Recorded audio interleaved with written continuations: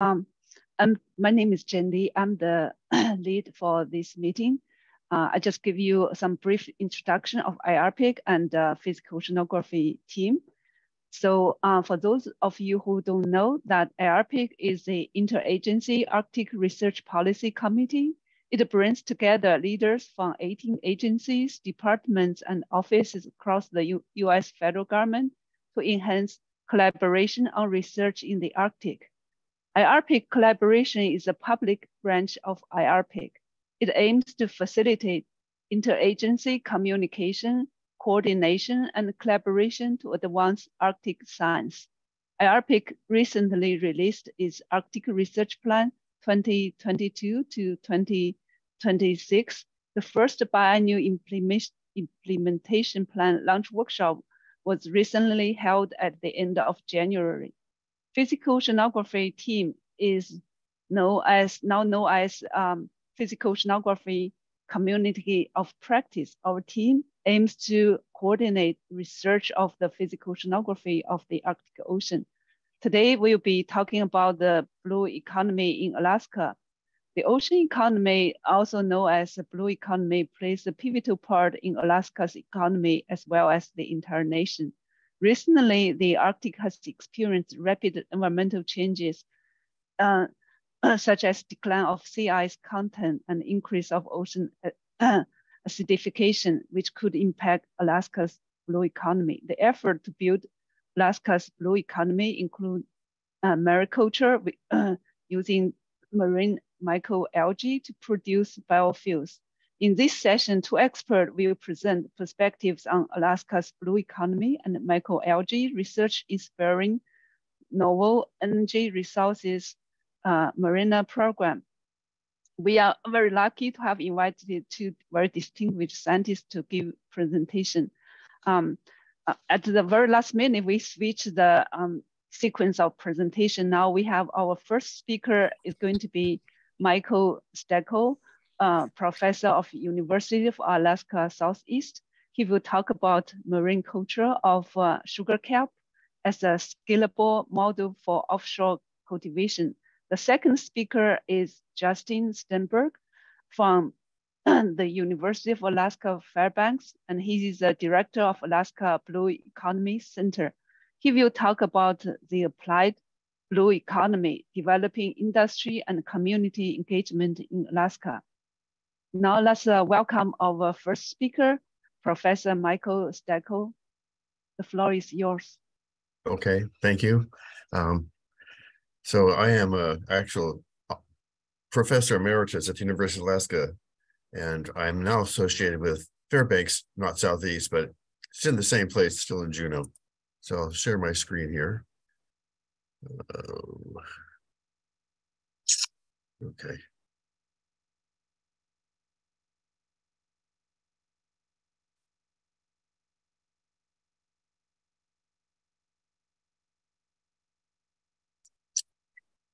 Well, it was working before, wasn't it? There we go. Okay. So as mentioned, I'm going to talk about our work that we've done in Alaska on the mariculture of sugar kelp. And the vision basically is to develop a replicable farm system for seaweed production that, when combined with innovative seed planting and harvesting technologies, results in affordable biomass production. So the goal here with ARPA funding is to look at the feasibility of large-scale seaweed culture that might be used for biofuel or used in some energy capacity. This project has a lot of people on our team, sorry. Aside from myself, there's Charlie Yersh's group in the University of Connecticut, Scott Lindell's group from Hui, Kendall Barberry from Green Wave, Cliff Gowdy's our engineers, Julie Decker from Alaska Fisheries Development Foundation, Toby Dewhurst from Kelson Marine, Bo Perry Blue Evolution, who's our private partner, industry partner, and Loretta Robertson from Marine Biological Lab. And of course, a lot of other people that we hire. And the main people here are Nick Mancini, who's our seaweed person who grows seaweed in Kodiak, and also Alf Pryor, also a key seaweed farmer in Kodiak. without who's helped these two people, nothing would happen. So first I want to talk about let's move some stuff out of the way so I can see myself. The process of growing seaweeds, at least these kelps here. So first we find a fertile plant in the field that has a fertile area called a sorus. We release spores from this. Spores look kind of like this. They swim around and they settle out, and then grow into an alternate 1N gametophyte phase where there's females and males. And under certain conditions, they'll become fertile, making this is an example of a female egg, sperm, and will grow into little baby plants. In the actual hatchery itself, or so-called hatchery, we take from the spores and we settle them on string that are wrapped around these spools in tanks. We give them nutrients. We let them grow for 6 or 7 weeks until they look like this on the string. So these are baby plants now. Now these are sporophytes. We take these out to the field in the cylinders, wrap them around string.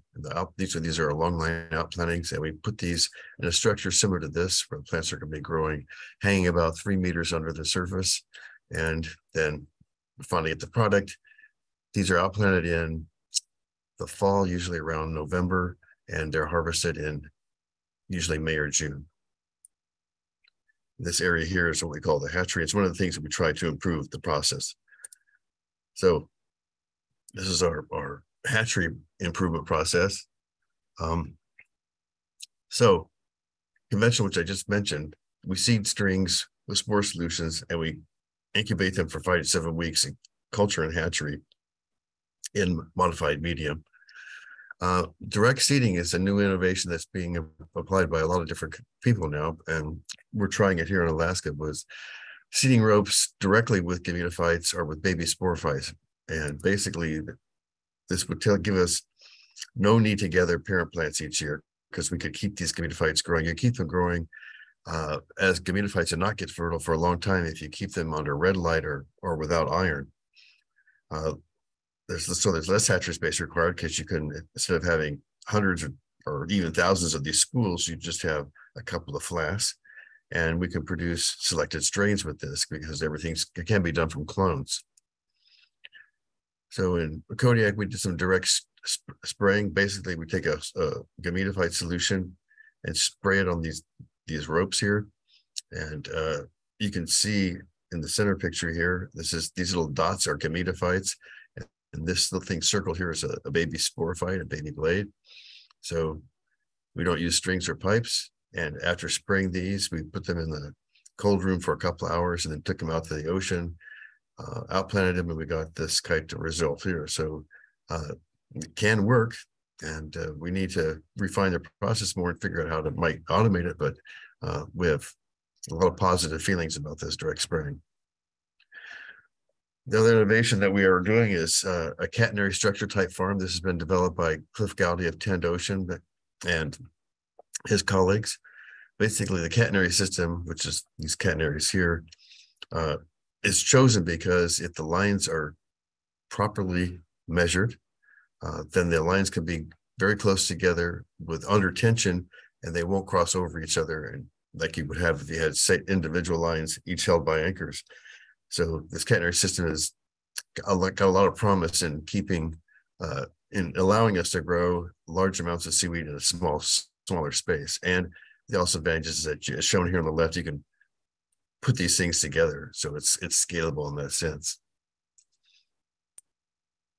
Another innovation that we have tried is a special built harvest vessel here called the Harvest Buddy, that will pull up the lines. You can see the lines coming up here on the left side.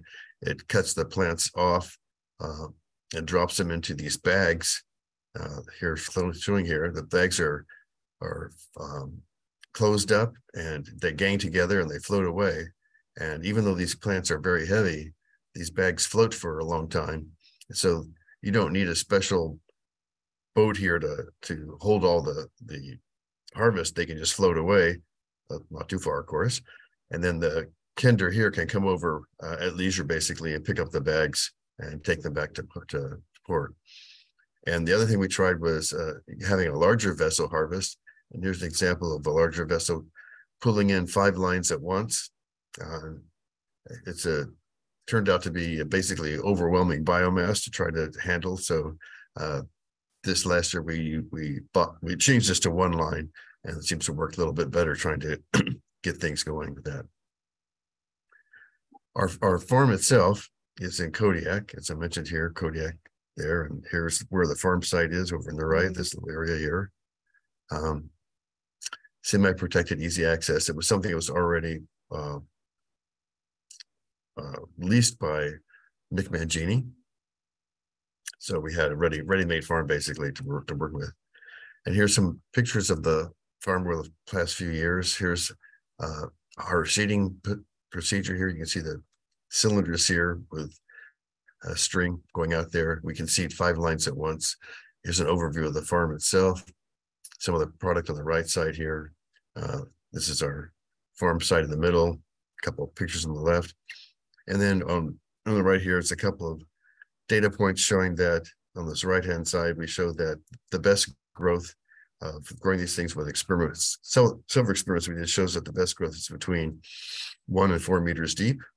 And the picture on the left here shows that the growth at the end of the season for our first year showed that the lines in the middle of the farm, were in these areas here, sagged quite a bit, and therefore the down below this optimal depth, and the lines in the middle, or the plants in the middle, then grew much smaller. So we changed that the next couple of years by adding flotation, which we didn't have the first year. And aside from other problems, we seem to be on the right track and trying to get large amounts in a smaller space. We also do some work with TEA, or technical economic analysis. So our TEA person from Woods Hole made some assumptions that this is what would happen if this could be done for biofuels. 1,000-hectare farm, which is the crop area, with 10,000 hectares total farm print because the scope of the anchors. The farm site's about 25 kilometers from port, 50 meters of water. We're assuming 15 kilograms per meter wet weight in 180 days. We use catenary modules, 11,000 kilometers of grow line, 600 different arrays. We use direct seeding instead of using those strings. 6 farm vessels at 200 tons payload capacity operating during the harvest. Farm vessels are on site 24 hours a day, 7 days, then return for new crew and so on. 44,000 dry tons harvest per year. And so at the end, this is a big spreadsheet figuring out how much everything would cost. But look over here on the right, this tornado diagram shows that the cost mainly depends on the dry content of the plants, which is about 10%. If you could increase that, then you could increase your yield and your profit. And also just the straight yield kilograms per meter on line would also, if we could increase that, would also decrease the cost quite a bit.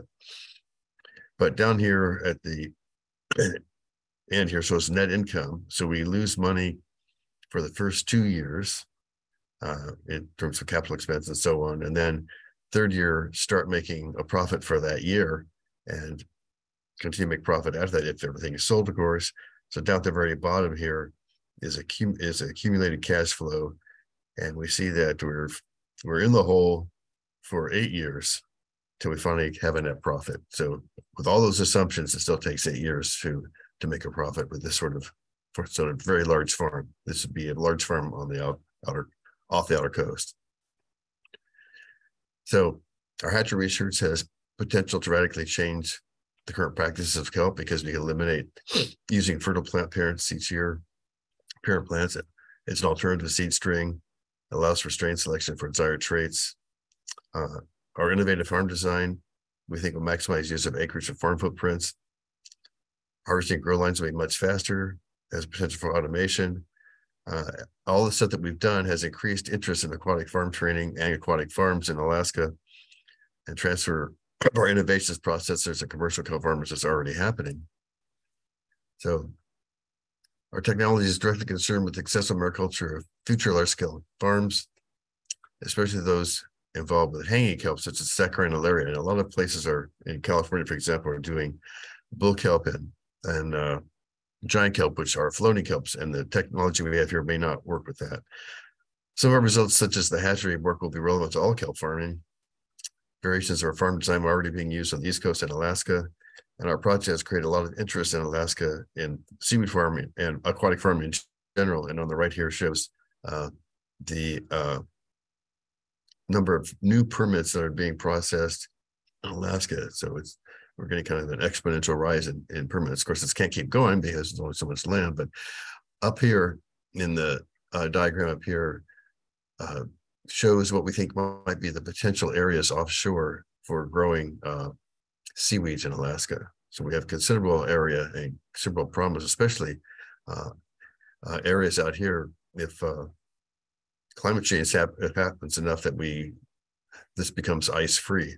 That has a lot of potential for Alaska. I guess that's good news, sort of. So many questions and issues to address for successful farming here. One is we need to know about population genetics of all commercially important seaweeds. And this is important in order to not cause harm by mariculture by changing genetic composition of a nearby natural beds. We need to know about diseases of seaweeds and how to treat them. We need to improve that direct seeding process. We need to figure out how to actually move farms to true offshore sites. Right now, we're not there. It'd be good if we could do strain improvements, not allowed in Alaska, but in other places.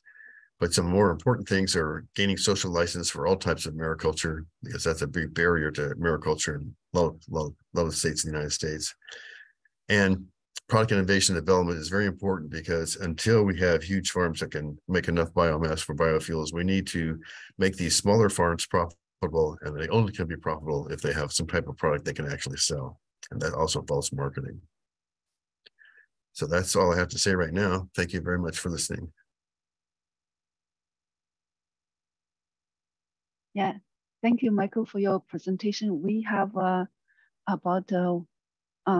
we still have maybe like people can maybe hold on the question until that second speaker give a presentation. You're right on time. Thank you so much. Okay. Now let's welcome our second speaker, Justin Sternberg, to present. Hello, everyone. Thanks for having me here. Grateful for the opportunity to present to you all.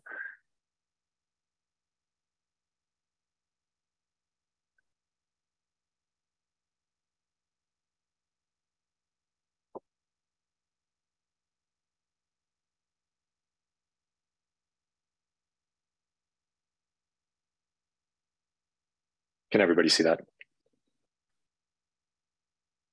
Yep. Great, thanks. So my name is Justin Sternberg. I'm the director of the Alaska Blue Economy Center at the University of Alaska Fairbanks. And I'm going to be talking about the center's role at the university and our partnerships with communities and industry partners, and some of the tasks that we're doing within the university with our internal partners to address opportunities for Alaska's economy in the ocean and water-related sectors. I am not a research scientist. I have a background in business in the private sector, initially working in renewable energy and energy efficiency. I've worked in Alaska since 1997. And I got into the ocean-related space in 2014 with working with a colleague from my MBA program, Bo Perry, who Michael mentioned in the last slides, is the founder of Blue Evolution. And in 2014, we set up a public-private partnership with Mike and his lab to develop commercial seaweed mariculture in the state, which had never been done before. And ended up working with the Department of Fish and Game on the permitting protocols, which are largely still in place as we developed them in partnership with the state. And then also permitted the first commercial hatcheries and farms, one of which was with Nick Mangini, who was in the slides that Michael showed. Subsequent to that, I worked with the Alaska Ocean Cluster, developing entrepreneurship in ocean-related industries, and then joined the university in my current role in the summer of 2021. So the Alaska Blue Economy Center was first stood up in 2019 at the direction of the Office of the Chancellor, Dan White, and included 4 different units within the university that came together, recognizing that there was an opportunity for the university to engage further with ocean-based industries and recognizing the value of the ocean and the river systems to the state's economy.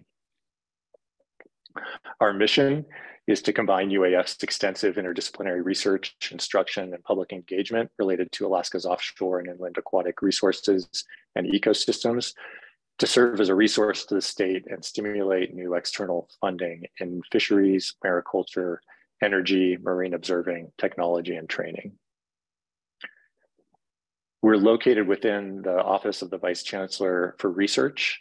And recently there was a change where Gwen Holdman, who was previously the founding director of the Alaska Center for Energy and Power, moved over to a new role within that office as the Associate Vice Chancellor for Innovation and Industry Partnerships. Gwen's been building out this ecosystem for some time. In addition to setting up ACEP, the Alaska Center for Energy and Power, she also was one of the co-founders of Alaska Center ICE, which stands for Innovation, Commercialization, and Entrepreneurship, that leads entrepreneurship activities in the university, as well as patents and intellectual property development. And so the Alaska Blue Economy Center is the newest addition. And we came over to the Vice Chancellor's office when Gwen's role was initiated last May.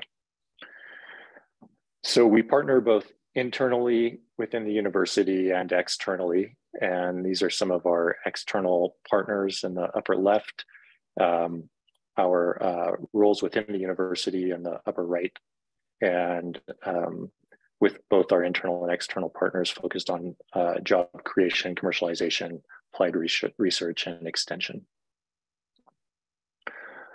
Alaska's blue economy is already quite impressive. We have some of the largest fisheries in the world, more coastline than the rest of the United States combined. We have the largest naturally occurring kelp beds in the world and some of the best kelp growing habitat in the world.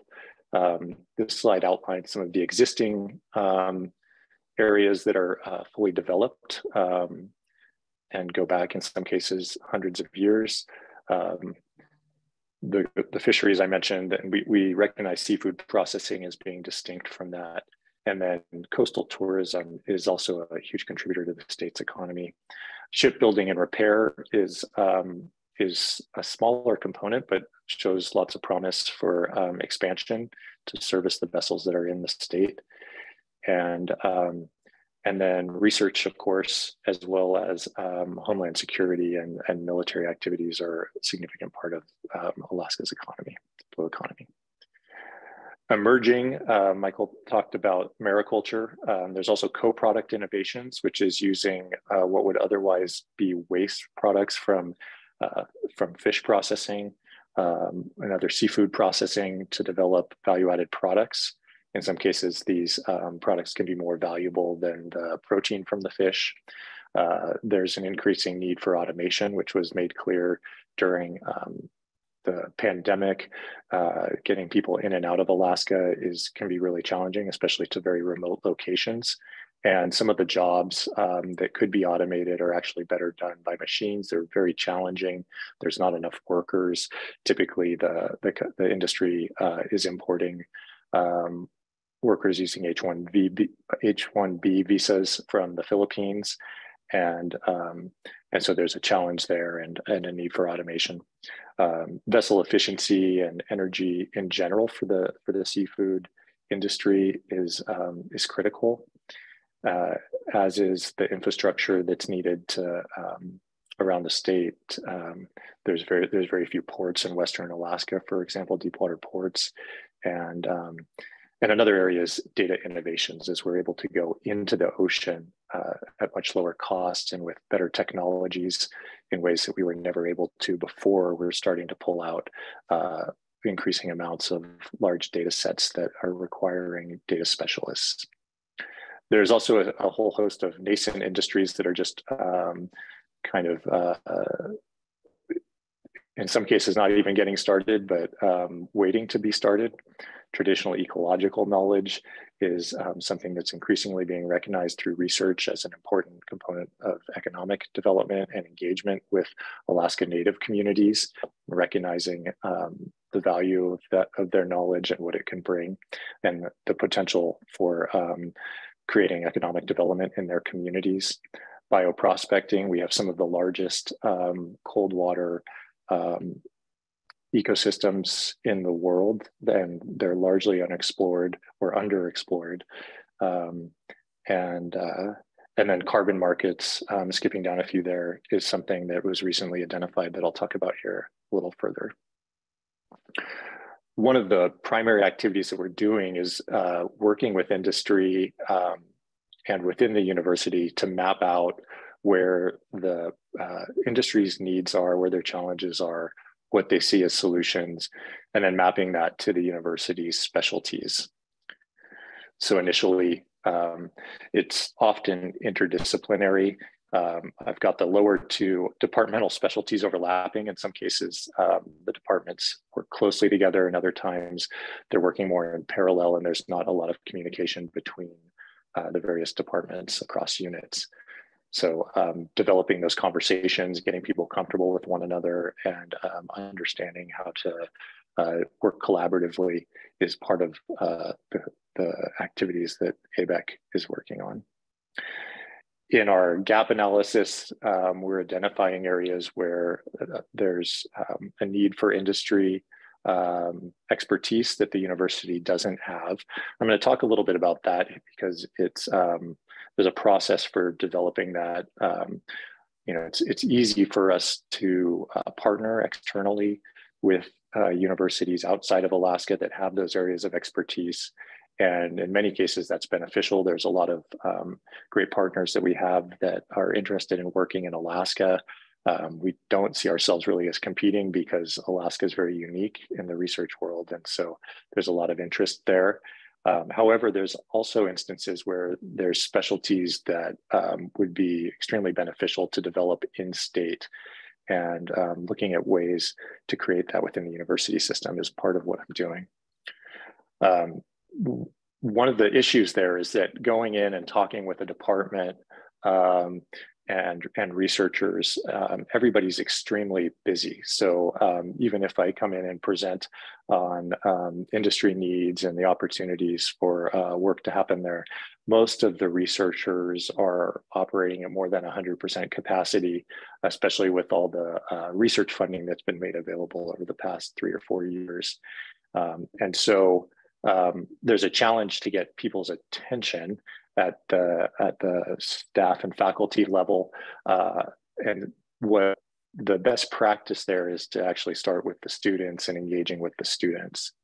That can begin with community engagement. And this can happen as early as middle school or high school. There's a grant that we're working on that's funded by the Office of Naval Research, where we're setting up community innovation hubs in both Cordova and Kotzebue. This is run by the Alaska Center for Energy and Power. It's primarily focused on renewable energy in those communities. And it's really about letting the communities drive the conversation rather than coming in as outsiders and suggesting what they should do.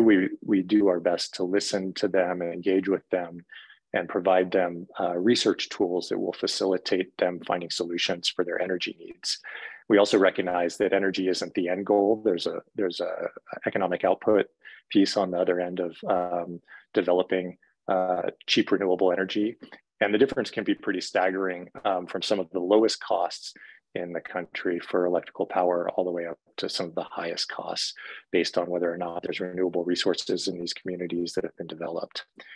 So that community engagement piece is really key. Part of the goal is in the community innovation hubs is to bring students into the university and simultaneously educating them on in areas where the community has identified that there's challenges, and preparing the community to hire the students back after their education so that they can continue to work in their communities and address an ongoing issue in Alaska, which is brain drain.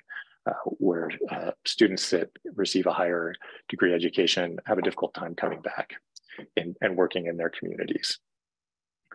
Experiential learning is another key piece here, and currently it's happening kind of ad hoc at the class level or the individual professor level. There's some effort to identify ways to expand that and to coordinate further with interested parties, industry partners that have projects that they would like to bring into specific classes. And a best practice there is to also maintain some degree of facilitation within the process so that you can ensure that the students are meeting the industry's needs and that the industry is also providing enough time for the students to get them the information they need. That can evolve into summer internships as well as fellowships and eventually graduate work partnered with industry partners, and then ideally leading to employment with those same partners.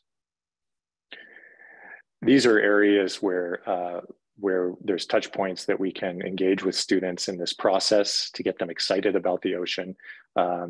And for the coastal communities in Alaska, pretty much all the communities in Alaska, including those that are inland, are actually, they're also on river systems. So almost every population center in Alaska has some tie to the blue economy. And these are areas where we have opportunities to engage with the students and bring them into, make them aware of the opportunities in the blue economy and how that relates to them. And we've seen a lot of excitement they're building. And so, for instance, with our Community Innovation Hub partners, we're developing a mariculture curriculum that could be taught at the high school level and engage students while they're in high school. So addressing those gaps to meet industry needs, once we get the once we have the students on board, it's easier to bring their teachers into the fold, and that in turn engages industry and administration as well. Then setting up an academic industry stakeholder work group would be the next step to talk about ways to develop critical areas within the university, identifying funding for those areas, which could start as simple as just providing some electives. I'll talk about, mention ocean engineering in a bit here, but some early discussions about including some electives within mechanical engineering as a starting point for creating that field of expertise at UAF. And then, of course, strategic planning. And sometimes that's very agile, like in the case of the Alaska Blue Economy Center, we're building the airplane as we're flying it, so to speak. And so it can happen on the fly as necessary to be more responsive. A couple examples here where this is taking place. Underwater gliders is an area that shows tremendous promise for delivering better information from within the ocean. There's significant innovation and expertise at the University of Alaska Fairbanks in these areas and it's spread across multiple disciplines and multiple units. In many cases, they're sort of collaborating, but there's opportunities, I think, for alignment and developing a broader Alaska statewide initiative and going after funding. There's 4 key areas of development. Oceanography is primarily where it's focused right now. There's also the launching and maintenance of the drones and the data platform that I referenced earlier in regards to the increasing amount of large data sets that are becoming available, essentially exponentially growing amounts of data. For instance, one of the glider fleets, the UAF Oceans Lab within the College of Fisheries and Ocean Sciences has a single glider that's looking at fisheries issues and working with partners and industry partners to identify opportunities for real-time quota management using the gliders, but they believe that they need an order of magnitude more gliders, going from 1 to at least 10 in order to get a level of data saturation where it would have the predictive qualities that would be necessary for industry's needs. There's also ocean engineering innovation that happens both on the sensors and the gliders themselves. And as I mentioned, that's an area that we don't currently have at the university. Another example is the development of Alaska's carbon market and the potential for monetizing ecosystem services, essentially putting the vast, relatively intact ecosystems in Alaska on its balance sheet. This January, Governor Dunleavy introduced the carbon management and monetization bills that would set up a framework for governance of a Alaska-based carbon market. And there is incredible opportunities in the direct capture, both from our export of energy resources, but he also identified seaweed mariculture as a primary opportunity given the amounts of carbon sequestration that are involved when you get to seaweed mariculture at scale. There's extensive research expertise related to climate in this regard, but we have little direct experience among researchers with carbon markets. So in the future, you could imagine like a certificate based on like life cycle analysis or monitoring, measurement, and verification, two key components for developing carbon expertise. There's my contact info if anybody needs it. Thank you. Yeah, thank you for Michael and Justin for taking time off your busy schedules to give us this opportunity to present the blue economy and the mariculture of sugar cap in the Alaska. Also, we'd like to thank for Mike because he actually is calling from Tasmania, Australia. It's like 5 a.m. in the morning. So let's, I thought, I checked there's a couple of questions to Mike. You want to address them? Because I see that you have some change with a few people on this chat. So you can just, you know, give some response here. I answered them in the chat if you want to read it. Yeah, okay. Yeah, if anybody, yeah. Sorry. But there was an issue about mariculture effect on water chemistry, and it's something that we just don't know enough about, especially if we have very, very large farms. There could be some effect. I mean, after all, the seaweeds are competing with phytoplankton for the nutrients. Another issue that mentioned with carbon sequestration by dropping seaweeds to the bottom of the ocean. Seaweeds not only take carbon down there, but they're also taking nutrients down there. So I'm a long way from being convinced that seaweeds is going to be an answer to carbon sequestration.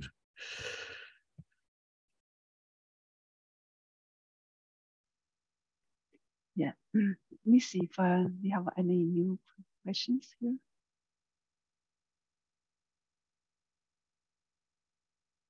Yeah, there's a chat question on Justin.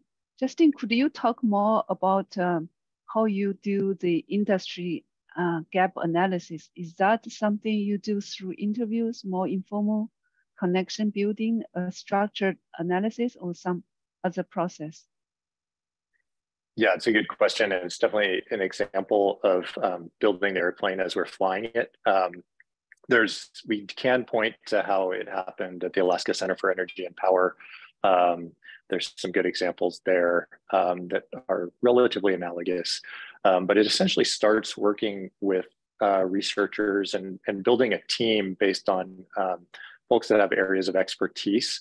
And for instance, in the mariculture space, we have one researcher named Sherry Umanzor in the College of Fisheries and Ocean Sciences, who's focused specifically on mariculture. But then there's also a geneticist at CFOS as well, Jessica Glass.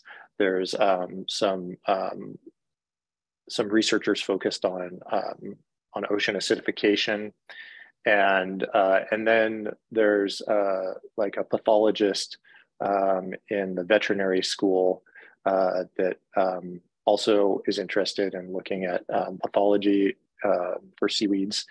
And so building out some of those, building out a team is essentially the first role, people that have skill sets that are relevant and identifying where they are within the university.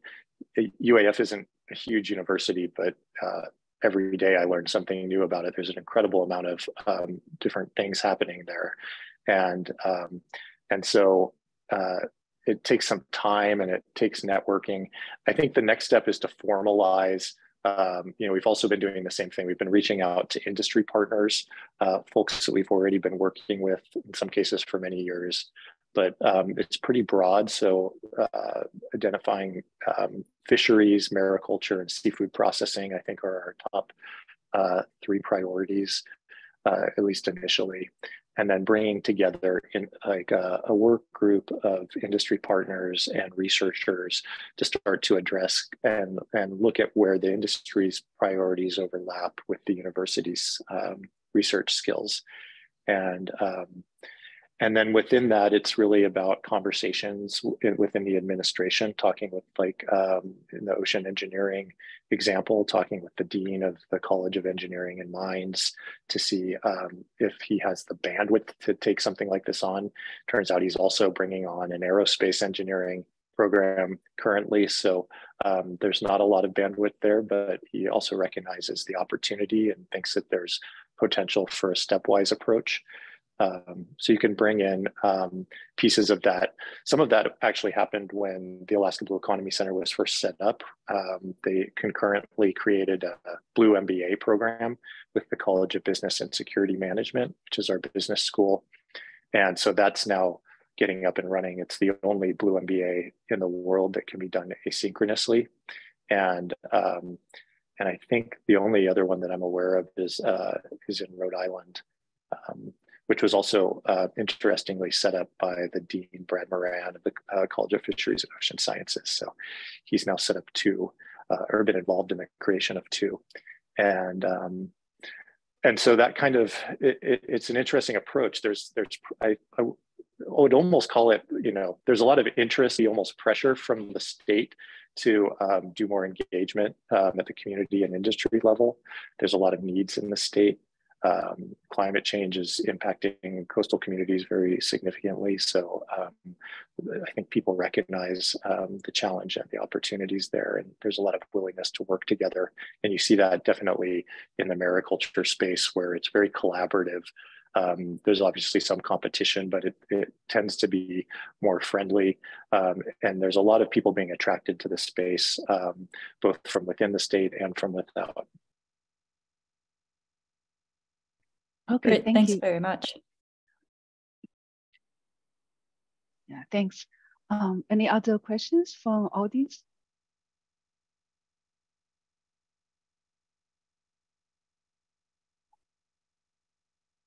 Okay, I saw Wilbert has raised your hand, so please go on. Yeah, so yeah, thank you. Really great presentations, Justin and Michael. So Mike, what in your vision are the main barriers to really upscaling the kelp farming to really big scales? Is that is the market a limiting factor there, or is it mostly technology? It would be both, I'm sure, but in order to make larger farms, you're going to have some markets that lead to larger scale farms, of course, and I don't know what those will be, but bioplastics is one of the things that people are talking about for doing that. And then, we haven't actually tried putting structures on the outer coast, and I think that could be a big challenge to us, and we haven't done that yet. And do we need something like at the scale of oil derricks that are out there, or can we do something that's a lot cheaper and still effective? We don't know yet. People are working on it a little bit, but that's still a long ways to go, I think. Great, thanks. Just a follow-up question for Justin.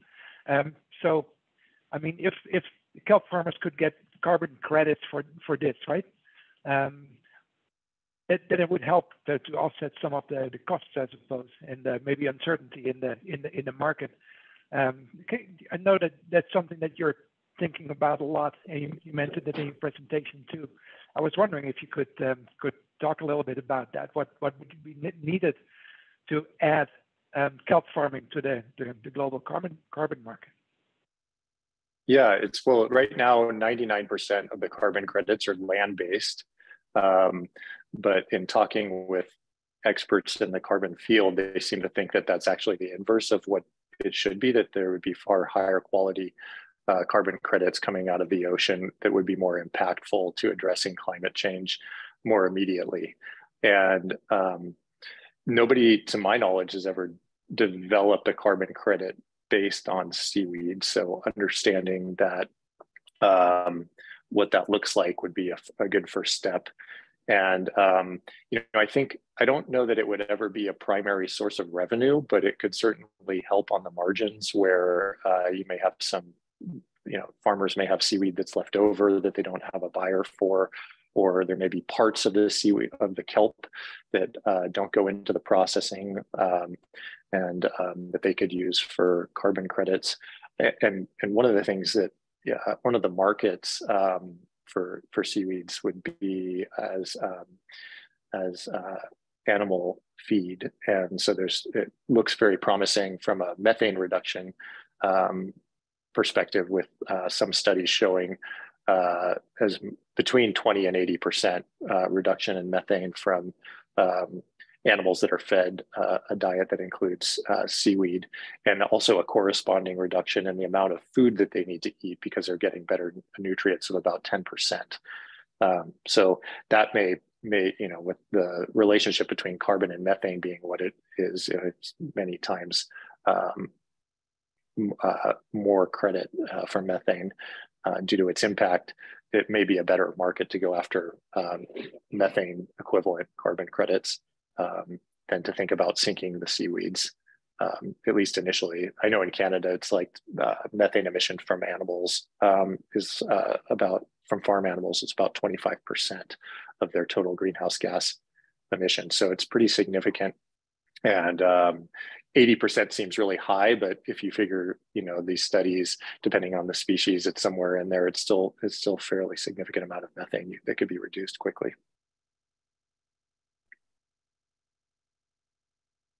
Great, thanks. Very, very interesting perspectives. Yeah, any other questions? Or Wilbur, do you have any other announcement? No, I don't think we have any other announcements. Okay. Still deciding on the next meeting, so. Okay, if we don't have any other questions, I would like to thank all those speakers, Mike and Justin, for taking time out from your busy schedules to give us a really excellent, great presentations. And I also want to thank our participants to join our meetings. We hopefully will see you sometime in the future. It'd be great. Thanks so much. Thank you. Thank you. Thank you. Thanks all. Bye-bye.